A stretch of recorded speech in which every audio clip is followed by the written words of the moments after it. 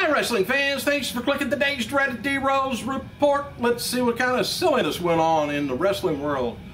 Vickie Guerrero, why she rehired AJ Lee as a member of the Diva roster is to build to a singles match between the two. I say it may be coming up in maybe WrestleMania. We'll see. And Hogan via Twitter, he tweeted, just for the record, Bubba and I are not friends and never will be friends, and we are not friends. HH says. You know, I'm so glad that they're not friends, because I was worried that he was with Bubba's wife, ex-wife, whatever she was, in that, you know, sex video. Oh, so glad he wasn't with Bubba. Oh, man. Hey, officials at WWE Developmental were impressed by how well Ashley Flair, her mic work has improved. Flair's been, well, Ashley, let's say, has been performing under the name of Charlotte, as in Charlotte, North Carolina. One source said he wouldn't be surprised to see her on the WWE main TV shows being summed up real quick. So it looks like, even if it's just for name recognition, but they think she'll be up in between maybe the early part of 2013. And WWE's website's got a new article up looking at Brad MADDOX and his childhood and his developmental past and more. Noted before that the storyline, MADDOX has been summoned to the board of directors on Thursday, which was yesterday, but now it says WWE reports that the suspended MADDOX stood in front of the WWE Board of Inquiry to answer his actions at Hell in a Cell, but the details of the closed-door meeting are now sealed, and MADDOX's attorney, Jeff Goldblatt, is refraining from making a public statement pending on the conclusion of the inquiry. For what it's worth, there is a real attorney named Jeffrey Goldblatt in New Jersey, in that area. I don't know. Scott Hall, of course, a lot of attorneys would do about anything for money. He could be an attorney. Scott Hall's son, Cody Rhodes. Did I say that? Scott Hall's son, Cody Hall, and Larry Zbyszko's son, Tim Zbyszko, are trying to book, get independent booking dates. And by the way, if you want to book them, FloridaProWrestling@gmail.com. That'd be kind of strange. I like to see them two tagging together. All right, one big question within WWE right now is if Vince McMahon and Stephanie McMahon will be with Linda McMahon in Connecticut for election night coverage on Tuesday, or are they going to be in Europe for the SmackDown tapings? Ooh. And there's some head scratching going on Monday's Raw when WWE aired promos for WrestleMania 29 in the New York and New Jersey area, right as both states were being destroyed by Hurricane Sandy. I don't think they were too much worried about WrestleMania at that time. Yesterday, this person on the internet, he got a email from Louis Benson. Anyway, it's the wrestling fan who is living with Jake the Snake Roberts and Diamond Dallas Page down in Georgia using the DDP yoga program to get back in shape. That's all he is, just a wrestling fan. He's not a wrestler. But with the correction, though, that I mentioned yesterday, former WCW star Ray Lloyd, or Glacier, he's not working there as a trainer. He's actually learning with Louis and another WCW wrestler, Luther Biggs. DDP is the only trainer in the house. So let's see how they can get old Jake back going again and do another wrestling run. Be all right.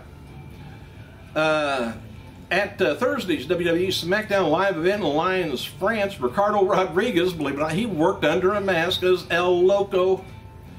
He lost to Sin Cara, and the same match that was taped, I guess, recently for WWE Saturday Morning Slam, but never did air. Another match on the show was saw Johnny Curtis defeat Ted DiBiase, Caitlyn defeated Natalya, Usos defeated Darren Young, Titus O'Neil, and Orton defeated Del Rio, Wade Barrett defeated Regal, and Kofi Kingston defeated The Miz, and Sheamus beat Big Show by DQ in the main event. Thursday SmackDown live event in Lyons, France. Ricardo Rodriguez worked under Max El Loco. He lost to Sin Cara, the same match. Well, I just read all that. I just read it twice for some reason. Hey, it's Friday. What can I say? Despite previous reports, tonight's WWE SmackDown on Sci-Fi will not be preempted. I guess it was going to be with a benefit going on, but I think it's on the NBC channels. I don't think they'll preempt that. Hurricane Sandy benefit concert is with Billy Joel, John Bon Jovi. Bruce Springsteen is going to be airing at 11 p.m. after SmackDown and Haven. Maybe we'll be on all their channels then. NBC channels. All right, matches taped for tonight's SmackDown includes Sin Cara taking on Young, Mysterio taking on Titus O'Neil, and Otunga taking on Kyle Lee, of all things. And Barrett taking on Orton, Truth taking on Gabriel, plus Big Show and Miz taking on Sheamus and Kofi Kingston in the main event. Miz will also have host the Miz TV with special guest Sheamus, which most likely will be, the scene will be tore up.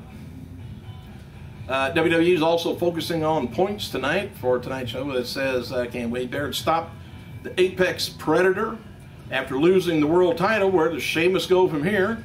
After failing the HIAC, Hell in a Cell. What does the Miz have to say for himself? And is Sin Cara and Mysterio back on track to capture the tag team titles? Does SmackDown manager Booker T have his house in order? We'll just have to see. El Hijo del Rey Mysterio, the son of Mexican's Rey Mysterio Sr., will make a debut for Extreme Rising, I guess December 29th in Pennsylvania, Philadelphia at the National Guard Armory. Matches for today's WWE Superstars on their website is going to be Clay taking on McGillicuddy, Usos taking on Primo Epico, which I think they've done that for a year or so, it seems like. Vickie Guerrero continues to tease video evidence that she's going to be bringing to Raw this week that proves John Cena and AJ Lee had an affair. She tweeted on Thursday, you know, she ought to got a hold of Bubba the Love Sponge, man. He can get video around corners and stuff. Anyway, she says, John Cena, I'm confident that the new footage will prove allegations of inappropriate relationships. Why it's inappropriate, I have no idea. Both of them are single now. 7-year-old Johnny Littman was John Cena's 300th Make-A-Wish kid. And now has challenged the WWE Universe. Johnny posted a YouTube video challenging each member of the WWE Universe to donate $1 to Make-A-Wish. Former WWE Beth Phoenix, say former, thanks her fans through Twitter on Thursday. She wrote, thank you for the outpouring of love and support. I'm overwhelmed with those expressions of appreciation for my career. I always tried my best. But she wants to hang out with the guy that looks like Jim Morrison. Oh well. 2012 Hell in a Cell DVD is going to be released November 27th. Features, of course, CM Punk as the devil on the cover. Punk and his opponent Ryback are featured on the spine of the DVD. Earlier this week, New York Times predicted Linda McMahon had just 14% chance of winning the U.S.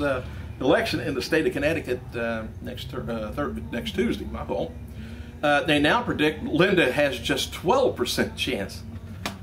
I hope she gives it. Linda, they just don't. They may want a Republican there, but I just don't think they like you there. I don't know what it is. No offense. WWE recently congratulated Cena on hitting another Twitter milestone, 3 million followers. He's got a lot more than that on YouTube, I think. I mean, Facebook. Taz was not at this week's episode of Impact Wrestling because he wasn't able to get to New York to Orlando because of Hurricane Sandy aftermath.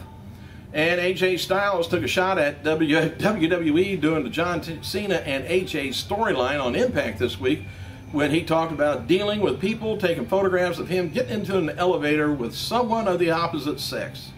He later said, "It seems to be a new fad if your name is AJ." Hint. Austin Aries, Jeff Hardy at Turning Point will now be a ladder match. TNA has also announced James Storm versus AJ Styles versus Bobby Roode in a #1 contenders match at Turning Point. The loser won't be eligible for a title shot until Bound for Glory in 2013. So there. Next week's episode of Impact's going to be featuring Roode taking on Styles in a singles match. And former WWE developmental talent Christina Crawford or Kaylee Turner competed in a dark match following Thursday's episode of Impact Wrestling down in Orlando. The younger sister of WWE diva Alicia Fox faced off with ODB. I don't know if you faced off with her or not. Crawford, as well as her peer Velez, were released by WWE in August. Velez also competed in a dark match last month. Hey, thanks for clicking, you guys. I gotta go.